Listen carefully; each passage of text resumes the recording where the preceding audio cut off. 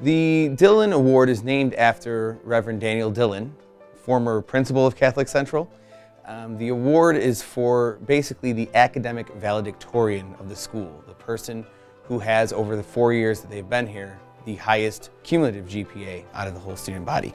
The Dillon Award is the highest academic accolade that can be bestowed upon a student at Detroit Catholic Central High School.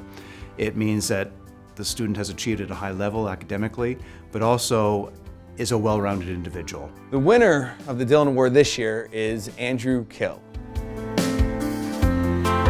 My name's Andrew Kil. I'm part of the class of 2023, and I'm the Father Dillon Award winner. So what drew me to CC was sort of like the education, because I knew it to be a very academically rigorous school with a very good curriculum, and also like the culture, one of brotherhood, where people are able to collaborate with each other, where we all uplift each other. In terms of his tutoring, you know, he elevates all the students. You know, he's almost an academic overachiever, but at the same time he gives and helps academic underachievers to begin to discover their own abilities, gifts, and talents. In terms of his background with martial arts too. So he's very well-rounded, and he always has a ready smile on his face. Andrew is a very unique student. Andrew is one of the most, if not the most, motivated and prolific students that I've had in my 12 years of being a counselor at Detroit Catholic Central. A great musician. It's been a real pleasure to see him grow as a musician over these 4 years.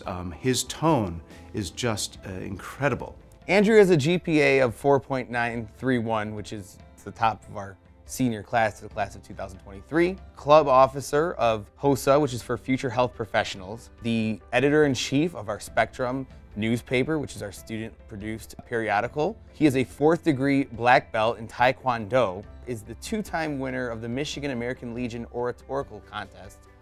He plays cello. He is the first chair in our string orchestra. He tutors for the National Honor Society and also has been a member of the Quiz Bowl here at Catholic Central. When students give themselves freedom to enjoy the experience and to participate fully in life at Catholic Central like Andrew did, then learning becomes a joy, school becomes a joy. You know, CC affords you a lot of resources and opportunities. So like you can have an academic career like just doing the classes, but after school, there's so many clubs. There's a club fair dedicated to introducing new students to new subjects. I mean, you have to afford time to studying, but like at CC, you're afforded the time also to do music, to do extracurriculars, so it's really helpful. I didn't push him very much, but I encourage him the way he is. So I'm very proud.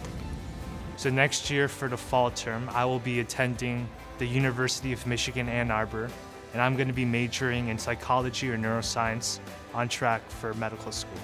But you know, we've all grown together and we're all leaving this place together. And so I just wish them well in their future pursuits, yeah.